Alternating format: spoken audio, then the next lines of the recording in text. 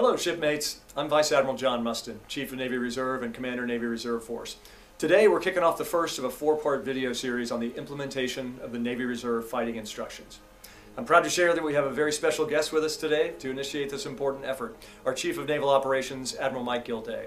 Admiral, I appreciate your interest in the important work we're doing. Thanks so much for joining us today. For 245 years, in both calm and rough waters, our Navy has stood the watch to protect the homeland, preserve freedom of the seas, and defend our way of life.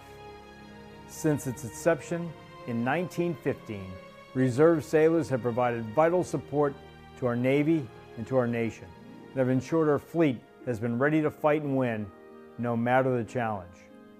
Today, our Reserve sailors operate across the fleet, day in and day out. They are deployed to COVID hotspots across our country, working in our shipyards and at each of our numbered fleets and combatant commands. John, the Navy Reserve fighting instructions you and your team issued to the force provide a clear path forward to warfighting readiness, which no doubt is our #1 priority. You see, our Reserve force can't simply be regarded as a 911 force. Reserve sailors must be ready to augment our Navy team when and where needed to help shoulder the load in key mission areas and to fill critical capability gaps. Make no mistake, our Reserve force, nearly 110,000 strong, are vital to the success of our Navy. And I have no doubt that our Reserve force will be ready on arrival when and where the nation calls on you. And for that, you have my thanks. Roger that. Thanks, CNO. The fighting instructions support your NAV plan, and they focus the entirety of the Reserve Force on my #1 priority, warfighting readiness. We've distilled our vision and the road ahead into 3 lines of effort.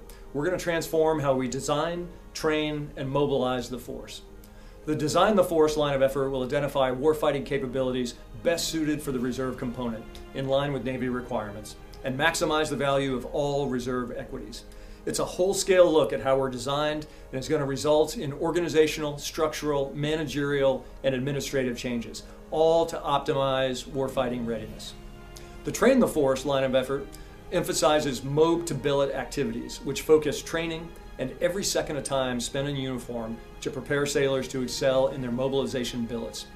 This is distinct from traditional unit MOB training requirements. It also supports the reduction of involuntary individual augmentee mobilizations for non-maritime land-based commitments, and significant work on fit-fill assessment and reporting.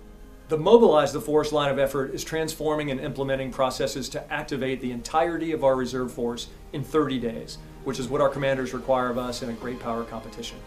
To achieve this end state, we developed a concept we call distributed activation, which I'm happy to report is already at initial operational capability. In fact, we're applying it to the DMOB of our surge main sailors as we speak. That capability will be fully operational in January of 22 in conjunction with the launch of the Navy Personnel and Pay System, NP2. Stay tuned. We have 3 more short videos coming that dive deeper into each of these 3 critical lines of effort. Team, you're doing great work, and you make me proud every day. That said, we've got a lot to do and the right leaders in place to make it happen. I'm counting on you to help make these plan changes a reality. The world isn't waiting, and our transformation is urgent. Let's get busy out there.